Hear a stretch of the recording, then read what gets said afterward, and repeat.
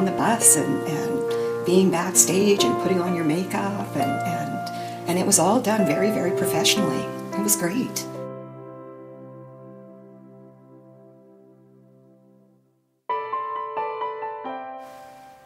Ruth and Muriel go back to the very beginning. Ruth taught Muriel her first ballet class.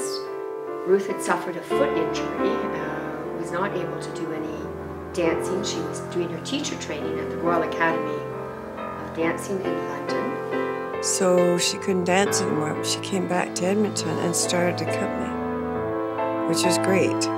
So her love of dance led to her starting a ballet company. When they toured, people wanted to help so much, and they thought, well, dance, it needs to have a shiny, slippery floor.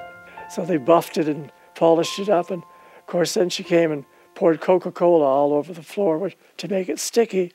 That happened often in those days, before we were able to tour with our own flooring. When you realize how many thousands of people have sacrificed for this company's growth, and then you look at the founders, Muriel Taylor and Ruth Carse, and their dream, which started in a basement in Edmonton and now is touring around the world, that's an extraordinary achievement for all of us. And so I think in that way, you feel that you're very privileged to be directing a company during its 50th, because you celebrate the future and the past, and you want to honor something that's vital in our society, and that's why we all believe in it and sacrifice for it.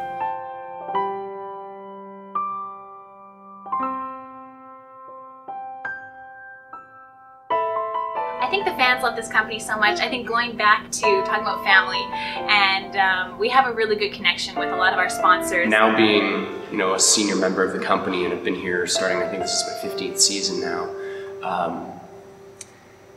It's such a special thing to be in the company that you grew up watching. These two women were extraordinary, resilient and inspired ladies who brought an art form from the castles of France to the prairies of Alberta and believed that somehow it would touch people. And here we are 50 years later, and how right they were. So it was important that I understood all the past artistic directors and what they brought to the company.